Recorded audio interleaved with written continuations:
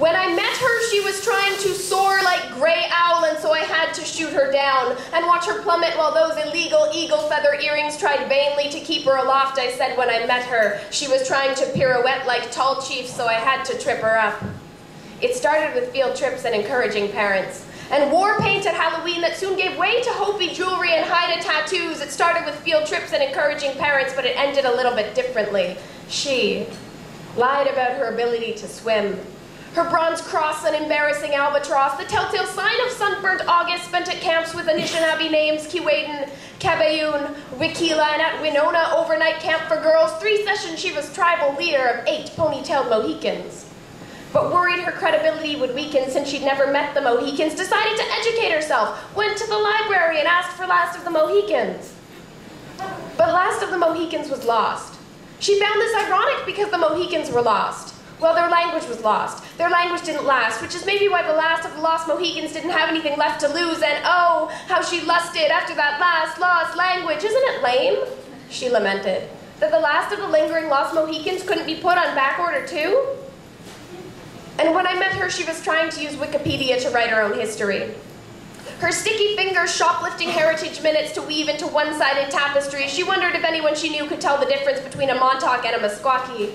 And when I met her, she'd already been told off once before. By a 6-foot middle-aged Mohawk, she'd incorrectly identified as Chinese, but she wasn't one to give up easily.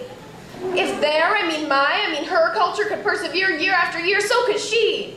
So she tried to engage herself and get enraged about water rights, but ultimately she knew she'd never know the lengths to which the Navajo go to keep their children from waterborne infections. So, after reading an article about the res, left water to stagnate in her front yard until drinking it produced fevers and chills. She wanted surgery to remove all traces of mayonnaise and suburbia from her body, and while trying to lose her identity in the boiling fat of fry bread skillets, she wondered if gaining weight would help her look the part, or if having a couple drinks too many would help her skin change hues. She tried some hairstyles that she looked up online, but the dye made her face glow white like the stars, far from the sun-baked earth she desired. When I met her, I kept trying to introduce myself, but she was busy sliding her thumbs along the edge of my history, hoping for paper cuts to prove she could bleed red too. I tried to tell her that diving blindly into someone else's story can only lead you drowning under the weight of your squash blossom necklaces, but she didn't want to listen, because even the bones of her inner ear embarrassed her.